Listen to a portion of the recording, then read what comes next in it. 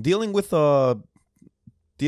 being a fitness trainer in a very in a very all bodies are beautiful type world. That's a good point.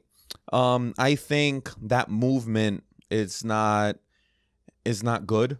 That's cancel culture. I think that mentality is horrible. We're in my opinion, we're promoting obesity. We're promoting cardiovascular disease. We're promoting pulmonary heart disease. It's not good. Like it got to a point where we're putting obese women on Sports Illustrated, on ESPN, on the cover of magazines.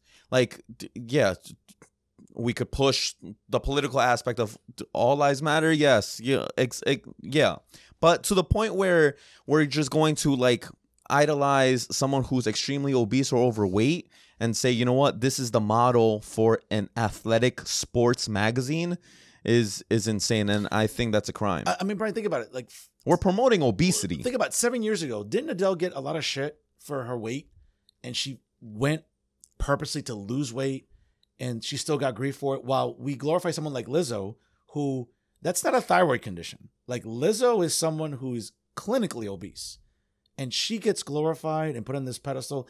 And again, she's a great singer. I'm not arguing her talent, but the idea that we should say, well, okay, this is okay. And again, I'm not trying to fat shame anybody. Bill Maher had a really good point about the United States is the leader in the world in obesity.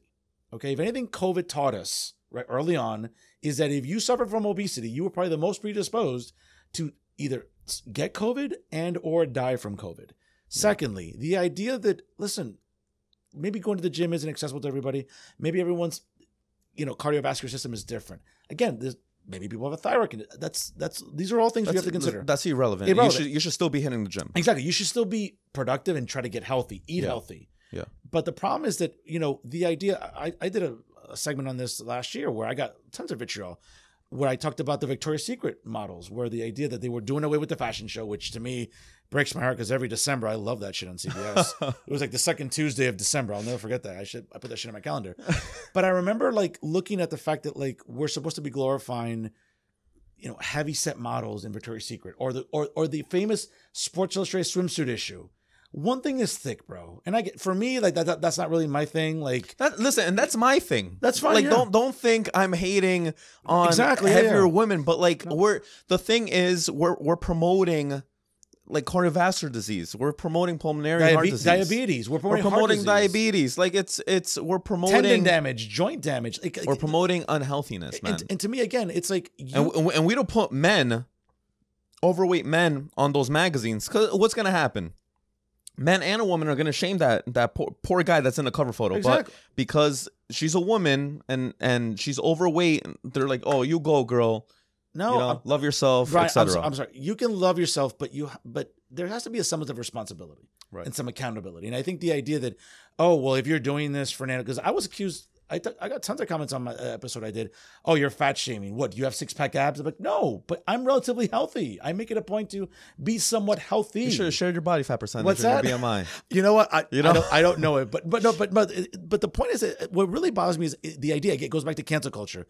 Why can't we just say, in that regard, something that is obvious? We're not vilifying someone. We're not body shaming someone. We're not fat shaming. It's not healthy. Right. In what world, what clinician, what medical physician will tell you that someone like Lizzo is living a healthy lifestyle? Nobody will tell you that. Unless there's some condition I don't know about, then I apologize. Then I'll feel bad and say, you know what? I'll walk that back. But chances are that when we're looking at magazines and we're looking at heavy set women, and we're supposed to glorify this, Brian, that's absurd. Right. You're literally telling women, I get it. Is bulimia and eating disorder still a problem in this country? Absolutely. Data tells us that. But it doesn't mean that now, hey, just go, when you go to Chipotle, get that extra order because it doesn't matter because we're not going to shame you. Exactly. That's a bad message. Yeah, no.